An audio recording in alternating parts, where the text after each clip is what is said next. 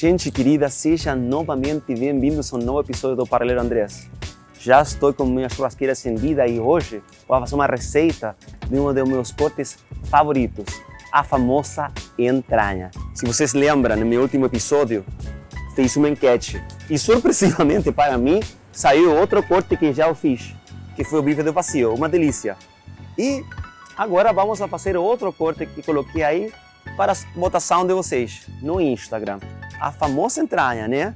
E olha isso aqui porque vou mostrar essa beleza que vou preparar hoje. Olhem essa beleza de entranha. Nossa, muito bonita, muito boa. Vocês podem ver que tem aí os marmoleios, tem gordurinha que vai por dentro e é uma delícia. Muito, muito boa. E a receita de hoje vai ser feita a entranha tipo pizza. Eu já fiz várias pesquisas e consegui dar com uma receita que é simplesmente maravilhosa. Acompanhe-me passo a passo, porque a primeira coisa que temos que fazer é um pequeno molho para preparar nossa pizza de entranha, sim? Momento de colocar nossas entranhas tipo pizza e para poder aguardar aí o tempinho, vou ficar com essa cerveja que eu adoro, uma Beach Beer, uma das minhas favoritas. E além tem um pouquinho de laranja de coentro, nossa, muito bom, 100% recomendável.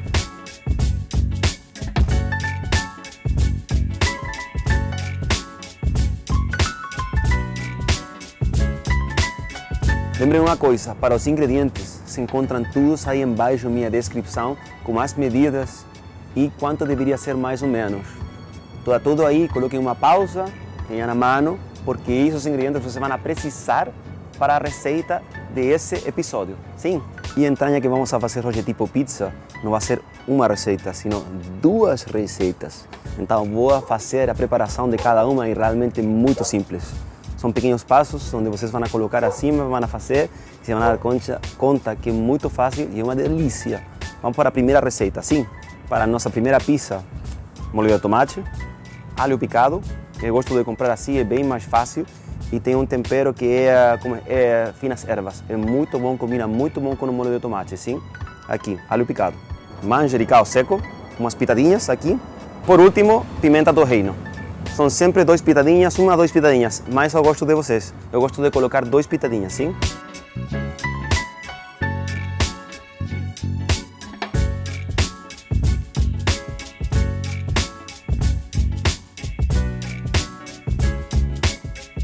Uma receita leva pimentões e aquilo que vamos a fazer, eu vou colocar esses pimentões em tiras aqui para poder assá-los. Ficam bem melhores que colocar os pimentões crus na cima da carne, ok?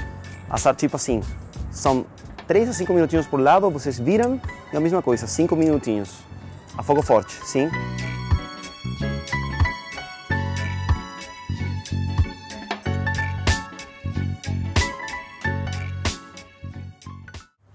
O resto dos ingredientes da primeira preparação. Queijo prato, que já está aqui ralhado, vamos a colocar em cima aí da entranha. E pelo último, aqui orégano, que eu sempre guardo aqui nesses potes. Orégano, à vontade. Simplesmente colocando aí várias pitadinhas, que com orégano fica muito bom, na verdade. A segunda entranha tipo pizza tem somente 2 ingredientes, é bem simples. Queijo gorgonzola, você simplesmente tem que ir picando e colocando acima. E por último, tem um toque que eu gosto muito. Isso é uma geleia de morango apimentada. Combina muito bem. Vocês colocam depois aí e vai ficar uma delícia, sim? Antes de colocar nossos molhos em nossas entranhas, lembrem uma coisa, é tipo pizza, né? Então, eu vou fazer primeiro a entranha por um lado. E lembrem que são 5 minutinhos a 7 minutinhos, fogo forte. Viram, e no momento de virar eu vou pegar nossas entranhas e aí vou começar a colocar os molhos, sim? Vocês podem colocar uma tábua se vocês quiserem ou na mesma churrasqueira vocês podem preparar tipo pizza aí mesmo. Se tem um pouquinho de calor, se está muito quente, está muito forte, peguem uma tábua e aí vocês fazem sua preparação, sim? Então agora, primeiro passo é colocar nossa entranha e lembrem uma coisa, 2 pitadinhas de sal por um lado, sim? Vamos lá.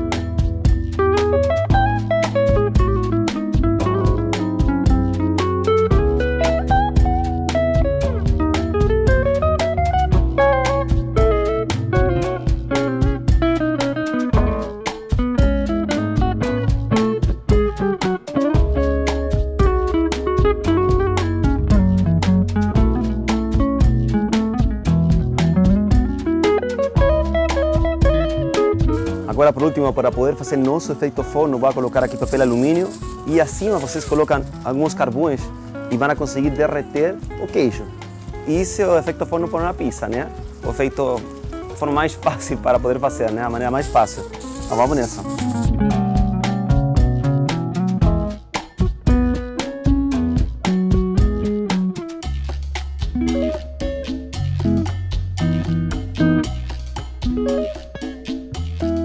Já aconteceram 7 minutinhos, momento de poder pegar nossas carnes. Com muito cuidado aqui, vamos a fazer isso para não queimar as mãos.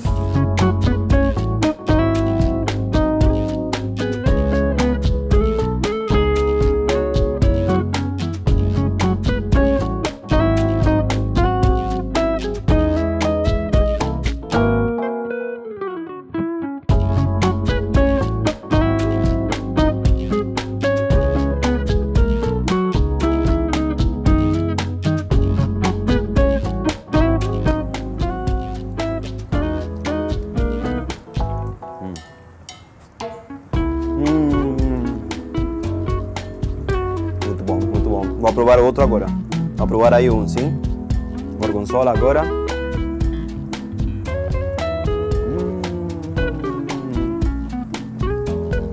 Essa geleia apimentada.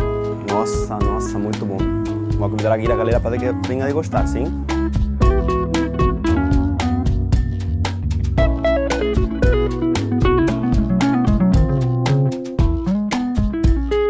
Muito bom, tá muito gostoso. Tá muito bom mesmo.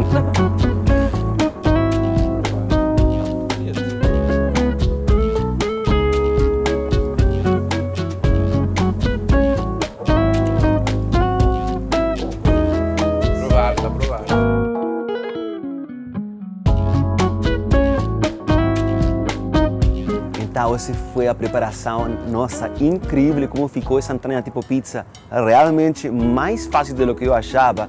Gente, tem que tentar fazer, são simples passos, somente preocupem-se dos tempos e vai ficar uma verdadeira delícia.